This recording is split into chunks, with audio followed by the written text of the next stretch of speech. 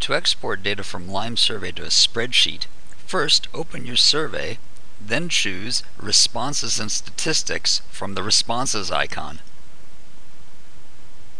Then choose Export Results to Application.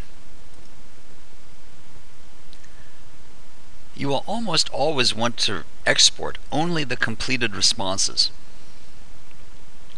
The question codes will become the column headings for your spreadsheet, so this choice is what you want. Normally you don't want the full answers. For Likert scale items, that would give you the words strongly agree, strongly disagree, and so on. Instead, you usually want the answer codes, which will either be abbreviations for the words or numeric values.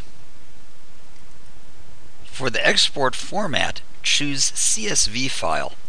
CSV stands for comma-separated values. This is a format that almost all spreadsheet and statistical programs can handle easily.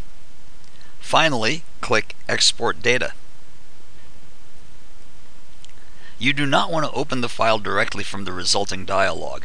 If you do, it opens the file in a temporary directory which you will probably never ever be able to find again. Instead, you definitely want to save the file to someplace where you know you can find it. For example, the My Documents folder.